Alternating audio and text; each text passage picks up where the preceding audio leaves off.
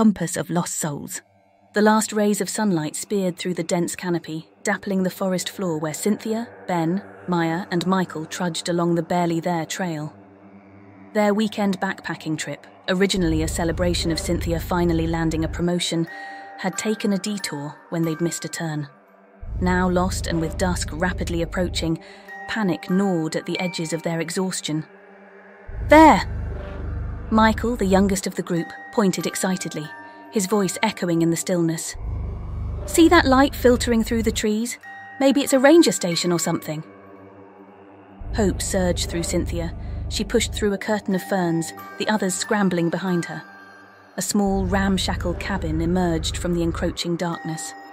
Smoke curled from a chimney, a beacon in the gathering gloom. Relief warred with a flicker of unease. The cabin looked deserted, almost forgotten. Carved symbols, intricate and unsettling, adorned the rotting door. Ignoring the oddity, Cynthia reached for the rusted handle. It creaked open without resistance. Inside, dust motes danced in the feeble light from a single flickering lantern. Cobwebs draped the corners, and the air hung thick with the smell of damp wood and something older. A sense of wrongness prickled at Cynthia's skin. "Maybe we should just yell out," Maya suggested, her voice tight. "See if anyone's home?"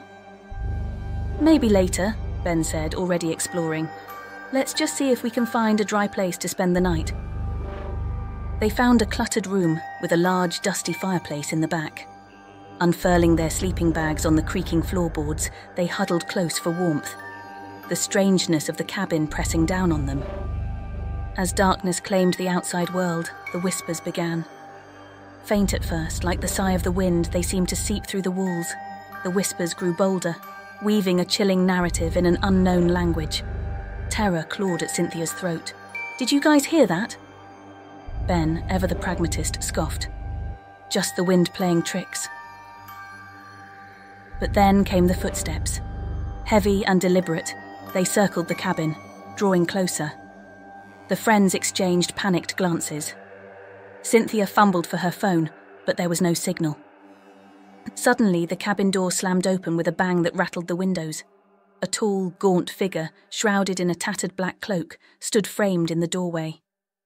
Moonlight cast long, grotesque shadows on the wall.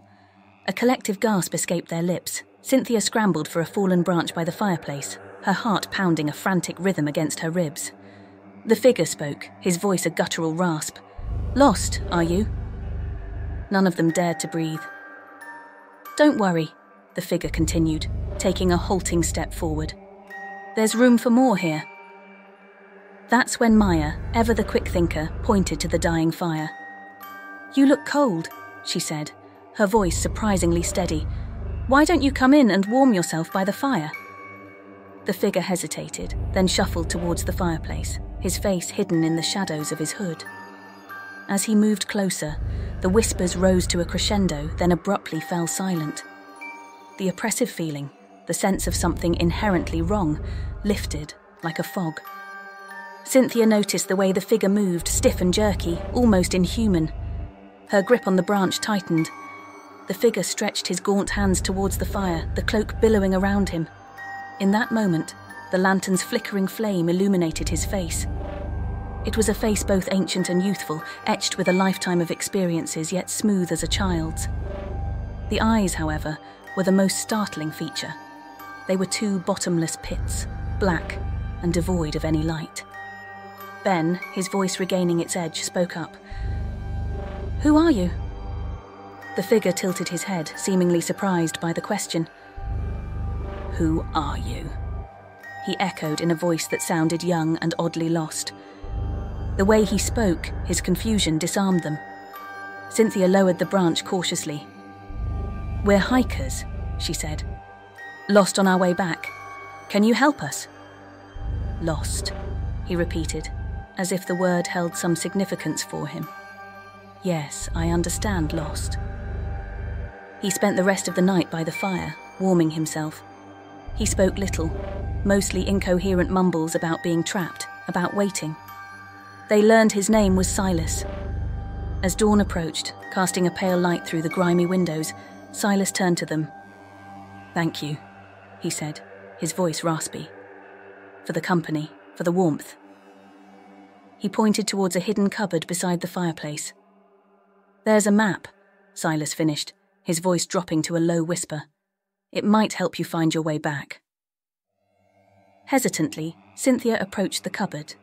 Dust swirled as she creaked it open, revealing a rolled-up piece of parchment tied with a faded red ribbon.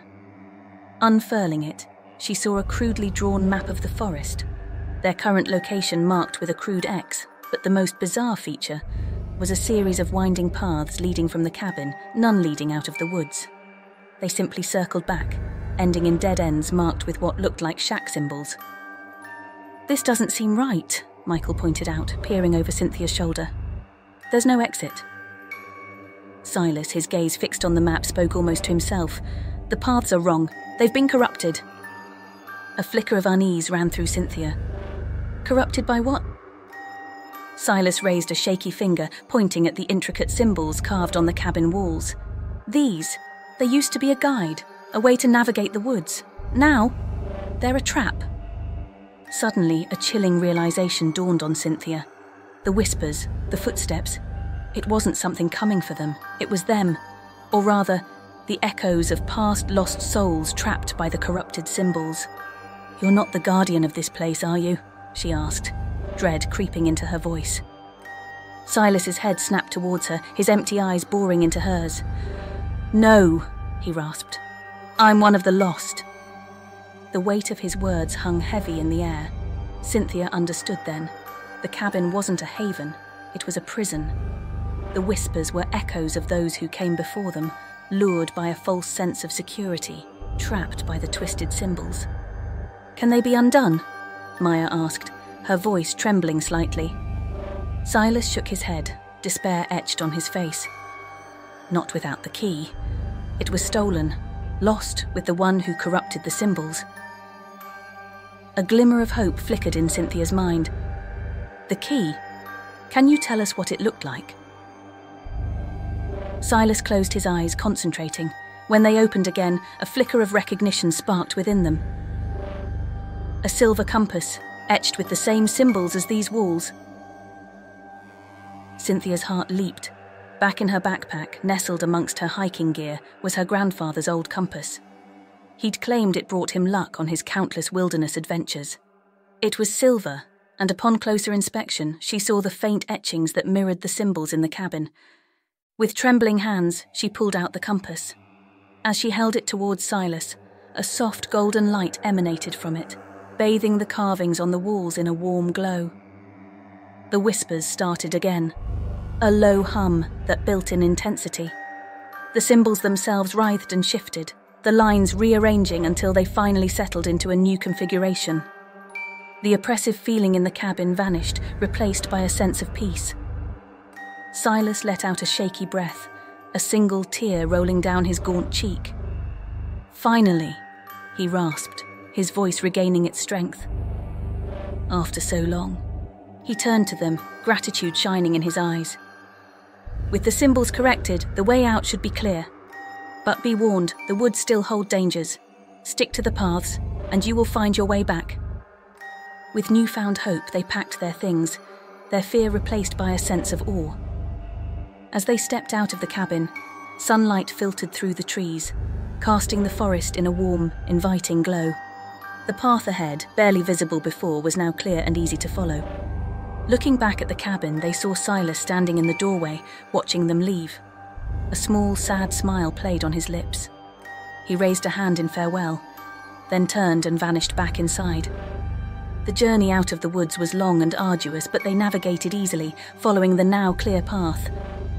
As they finally emerged back onto the familiar trail, exhaustion mingled with a sense of accomplishment. They knew they wouldn't forget Silas or the terrifying yet strangely beautiful experience in the abandoned cabin. They had stumbled upon a hidden secret, a testament to the power of both trust and deception. And as they emerged back into civilization, they carried with them not just the story of their lost weekend, but a reminder of the unseen forces that sometimes lurk in the heart of nature. The doll under the floorboards. The Peterson family piled out of the moving truck, blinking at the afternoon sun glinting off the peeling paint of their new Victorian home. 10-year-old Lily, ever the explorer, was already tugging at her dad's hand, eager to investigate the dusty attic. "Careful, sweetheart," her mother Elizabeth cautioned, eyeing the cobwebs hanging from the porch rafters. Inside, the air hung thick with the scent of neglect, but with a bit of elbow grease, Elizabeth saw potential. The first few weeks were idyllic. Lily revelled in the creaky floorboards and hidden nooks, while Elizabeth threw herself into renovations. However, subtle oddities began to appear. Elizabeth found misplaced toys, doors creaking open on their own, and whispers in the dead of night. One evening, as John, Elizabeth's husband, settled into reading a book by the fireplace, a chilling laugh, high-pitched and childlike, echoed through the room. John spun around, heart hammering against his ribs. "Lily?" he called out, voice cracking. Silence. Lily, ever the pragmatist, dismissed these occurrences as the house settling. Elizabeth, however, felt a knot of fear tightening in her gut. One night, while tucking Lily into bed, Elizabeth noticed a scribbled message on the antique wardrobe mirror. "Go away." Sleep became a luxury. The whispers intensified, morphing into pleas and choked sobs. Unexplained cold spots hung heavy in the air, and Lily swore she saw a fleeting shadow flitting down the hallway. Desperation clawed at Elizabeth. She confided in John, who, while unnerved, remained unconvinced. "Maybe it's just old pipes," he offered, more for his own comfort than hers. One afternoon, Elizabeth sat in the now-furnished attic, a box of old photographs in her lap. A faded picture slipped out, depicting a young girl with long, dark hair and a familiar sadness in her eyes. Elizabeth gasped. The face in the photograph mirrored the fleeting shadow Lily had seen. Suddenly, a gust of icy wind swept through the room, the windows rattling in their frames. A mournful cry, louder and closer than before, resonated through the house. Elizabeth whipped around, heart pounding. A child's form materialized across the room, a wisp of translucent light, with the same sorrowful eyes from the photograph. "Who are you?" Elizabeth whispered, voice trembling. The ghostly figure floated toward her, a voice barely a whimper. "My name is Emily. I lived here. Once." Elizabeth felt a wave of empathy crash over her fear. "What happened to you, Emily?" she asked gently. Another gust of wind, colder this time, filled the room. The image of Emily flickered, distorted. Elizabeth could just make out a shadowed figure looming behind her, rage contorting its features. Suddenly, the room plunged into darkness. Elizabeth scrambled to her feet, adrenaline coursing through her veins. "John! Lily!" she screamed into the void. Light flickered on, revealing John rushing through the attic door, concern creasing his face. Elizabeth threw herself into his arms, her voice thick with terror. "It's real, John, the ghost. It's a little girl, her name is Emily." John's skepticism finally crumbled in the face of Elizabeth's raw fear. They found Lily huddled under her bed, whimpering. That night, the family huddled together on the living room floor, sleep an impossibility. Driven by desperation, Elizabeth researched the house's history. She discovered that a young girl named Emily had died in a fire decades ago, trapped upstairs. The news articles mentioned a cruel stepmother. Armed with this knowledge, Elizabeth returned to the attic. "Emily!" she called out, her voice echoing in the dusty space. "We want to help you. Can you tell us what happened?" A choked sob filled the room. The apparition of Emily materialized in front of Elizabeth, her face contorted in a silent scream. Elizabeth saw not a vengeful spirit, but a child burdened by a terrible injustice. "My stepmother," Emily rasped, voice barely audible. "Locked me in my room. The fire. I couldn't get out." The pieces clicked into place for Elizabeth. The whispers of hate, the escalation of aggression. It wasn't Emily lashing out. It was the ghost of her tormentor, trapped with her. Days went weeks as Elizabeth dug further into local records. Finally, she unearthed a faded will, revealing that Emily's stepmother had inherited everything. It was clear the stepmother had locked Emily away to secure the inheritance. Elizabeth knew what they had to do. With John's help, she contacted a paranormal investigator, a woman named Ms. Edwards, known for her calm approach to ghost hunting. Ms. Edwards arrived, a no-nonsense woman with a kind smile and a worn leather tool belt. She spent hours examining the house, taking EMF readings and setting up EVP recorders. As dusk settled, she gathered the family in the living room. "There are 2 spirits here," she explained, her voice grave. "The young girl, Emily, seems confused and lost. But there's another presence, filled with anger and malice. That's likely the stepmother." A shiver ran down Elizabeth's spine. Ms. Edwards suggested a ritual to help Emily find peace, a process that would involve Elizabeth channeling Emily's emotions. Elizabeth, fueled by a desire to help the young girl, readily agreed. That night, the house grew eerily still. Ms. Edwards guided Elizabeth through a meditation, leading her to connect with Emily's spirit. Images flooded Elizabeth's mind: a terrified child, flames licking at the door, the chilling laughter of a cruel woman. Elizabeth let out a choked sob, feeling Emily's terror as if it were her own.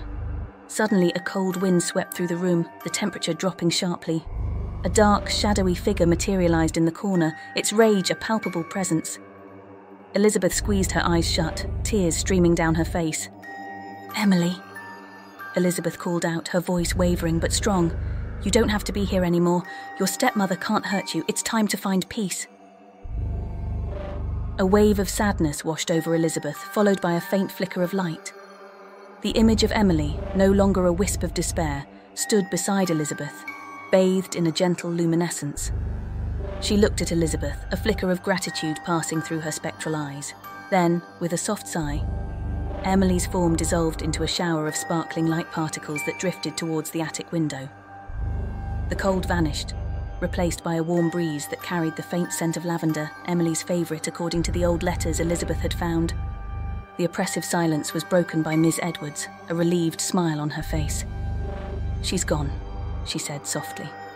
"She's at peace now."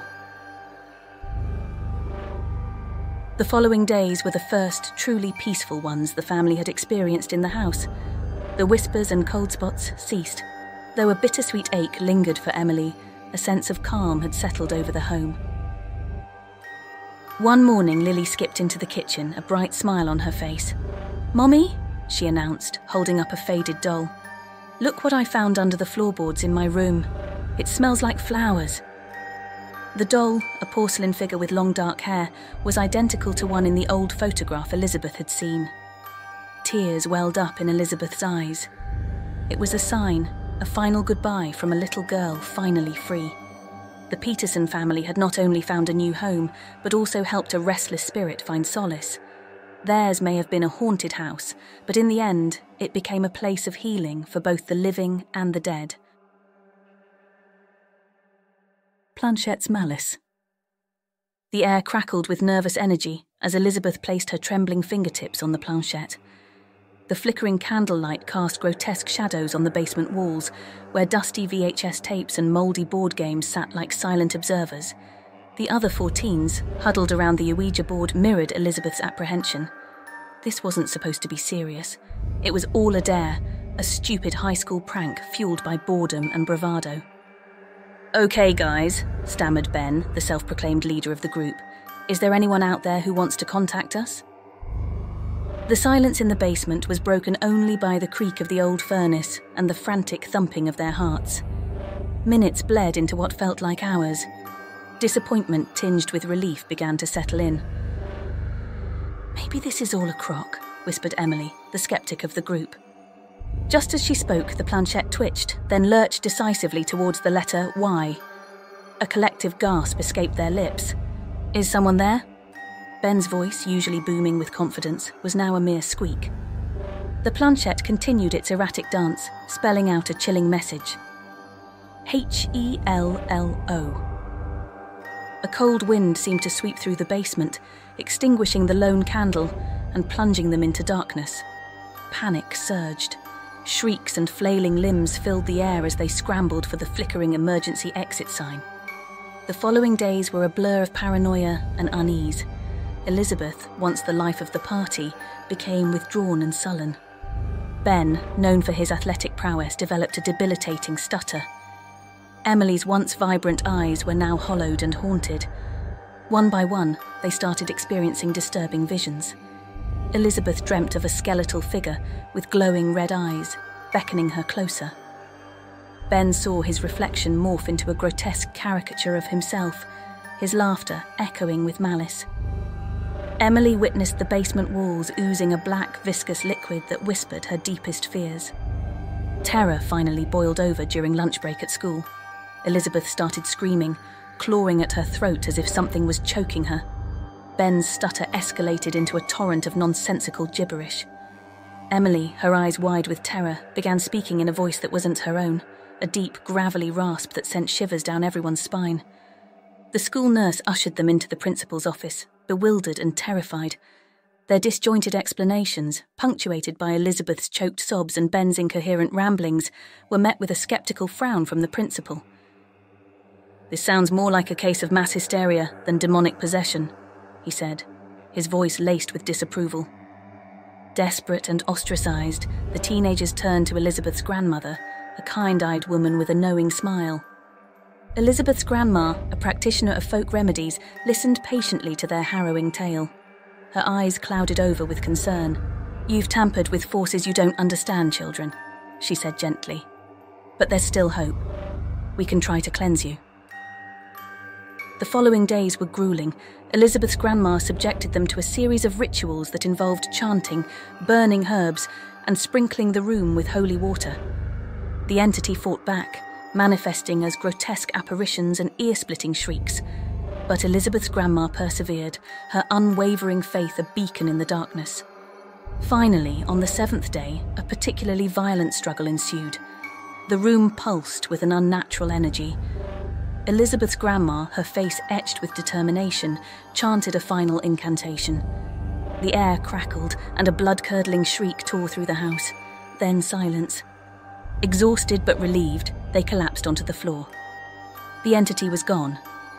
The basement, once a place of dread, no longer felt oppressive. A sense of peace, hard-won and fragile, settled over them. The ordeal left an indelible mark. Their friendship, once carefree, was now forged in shared trauma. They vowed never to speak of the Ouija board incident again. But the memory lingered, a chilling reminder of the night they unwittingly opened a door to a darkness they could barely comprehend. Thanks for watching. To support us, please like and subscribe.